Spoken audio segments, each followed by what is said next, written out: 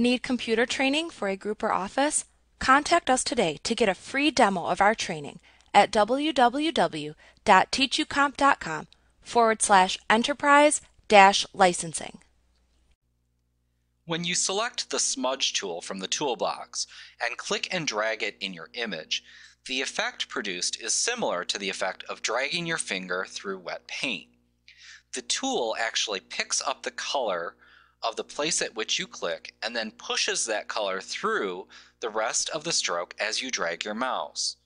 To use this, first select the Smudge tool from the toolbox. It's located right over here. We'll right click. It shares a spot with the blur and the sharpen tool. Give it a click. Then up in the options bar, set the brush stroke and other brush options as desired. So we'll go ahead and increase the size of our brush that we're going to use here. We'll go a little larger so we can really kind of get a good feel for this effect. You can then select a blending mode and a strength from the drop down and the slider available to you.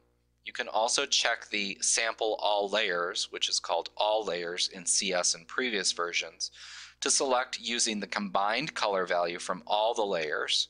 If unchecked, it will only smudge the color from the currently visible layer. In this case, we only have our background layer, so we don't need to worry about that.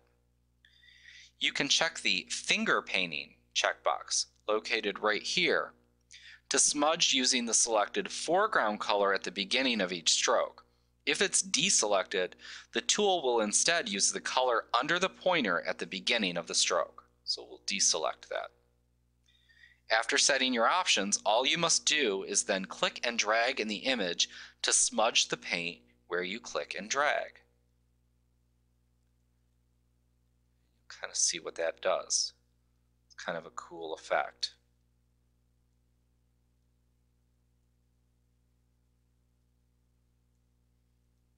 That's all there is to using the Smudge tool. Like what you see? Get a free demo of our training for groups of 5 or more at www.teachucomp.com/enterprise-licensing.